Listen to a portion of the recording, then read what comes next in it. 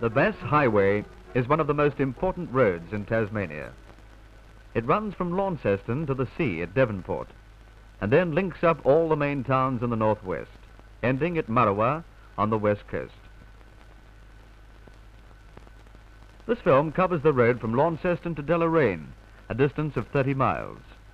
The road runs through good farming land, which was pioneered early in our history. Hagley and Westbury are the main settlements we pass as we drive along the road to Deloraine.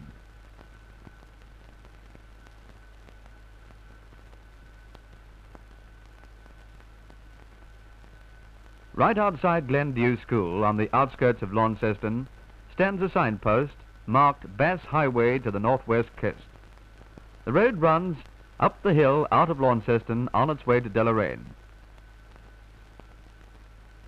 Near the top we can get a good view right over the city and see the River Tamar in the distance. A few miles along the road, at a little place called Hadspen, we come to the South Esk River. The South Esk is a fine broad stream that flows into the Tamar at Launceston. Just beyond the bridge is Entelly, one of the oldest houses in Tasmania. Entelly was built in 1820 as the home of some wealthy settlers. Now many tourists come to look over the estate. We are in good pastoral country now and see many sheep grazing in the paddocks by the roadside as we drive along.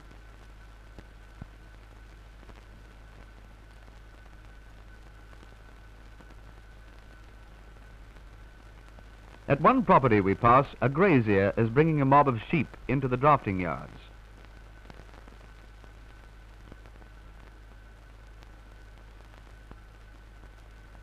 Sheep like these are not kept merely for the wool they grow. They are stud sheep.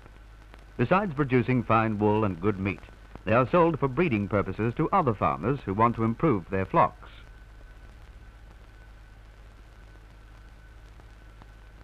These sheep belong to the Corriedale breed.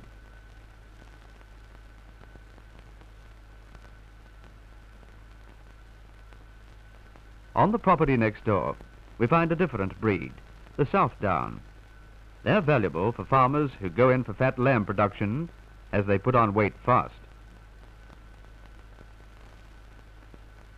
Further along the road, we come to the village of Hagley. Hagley House, like Entelly, was built in the very early days of settlement. There's another old homestead nearby, Quamby House. Quamby House was built by Sir Richard Dry, a former Premier of Tasmania. In Sir Richard's day, the house was a centre of culture, where the colony's ladies and gentlemen of fashion gathered. But today, the beautiful sunken garden is a wilderness.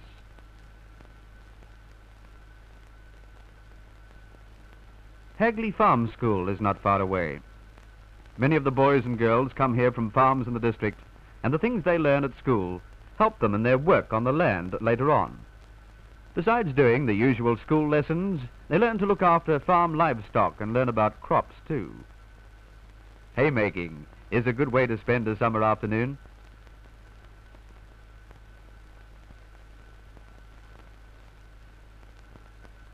Along the road to Westbury, we get a view of a line of mountains to the south.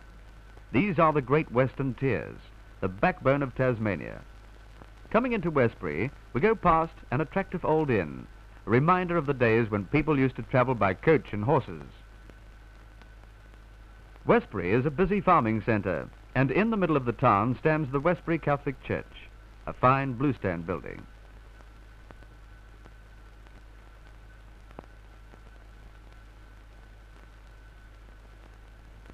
Along many stretches of the road, we see tall hawthorn hedges, which are grown for shelter. We often see this sign because the railway line from Launceston to the north coast crosses the Bass Highway several times.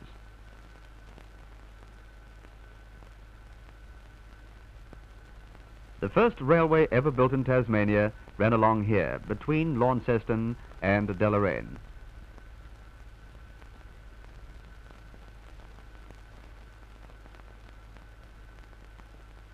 The next town we come to is Exton. At the railway station, there are usually timber workers loading trucks. because in the bush around Exton a lot of timber is cut for making into pulp at the Burney paper mill.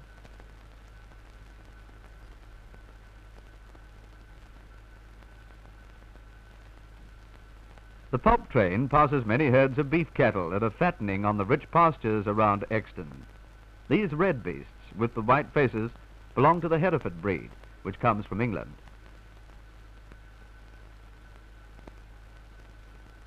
You'll see plenty of these black cattle too in the country here. Their breed is the Aberdeen Angus from Scotland. Perhaps you've seen them in the judging ring at showtime. Dense bush covered most of this part of Tasmania in the early days, and herds of wild cattle and aboriginal tribes used to roam here. But slowly the country was cleared and cultivated as the colonists moved out from Westbury towards the new settlement of Deloraine. Today there are prosperous farms everywhere. We'll look over this farm near Deloraine and see what goes on there. Farmer Oliver has a mixed farm. That means he makes his living in several ways, not just from sheep or cattle only. He has a herd of 30 purebred Jersey cows. He milks the herd twice a day, separates the milk, and sends the cream to the factory at Deloraine to be made into butter. With the skim milk from his cows, Farmer Oliver fattens some young pigs for market.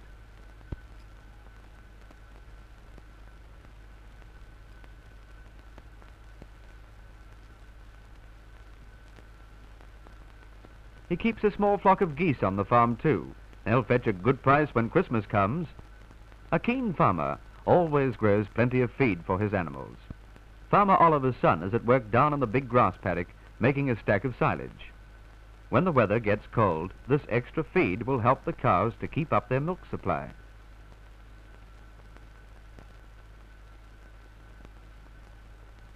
Besides a dairy herd, Farmer Oliver also keeps a flock of 300 Corriedale sheep on his farm. This year he has planted 40 acres of oats. He'll cut this for hay before long. Farmer Oliver has a busy life, looking after his cows and sheep, his pigs and crops.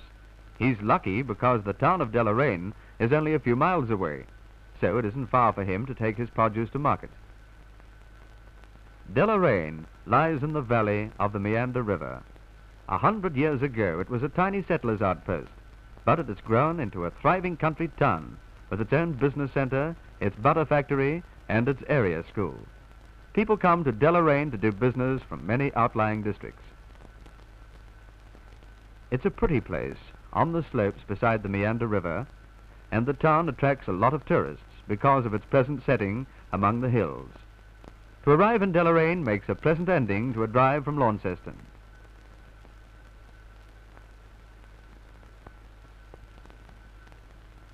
Now we will look at the map again and see what were the important things we noticed along the road. First, we saw some of the finest flocks of stud sheep in Tasmania. Then we saw some very beautiful old homesteads built by the early settlers in the Hagley district.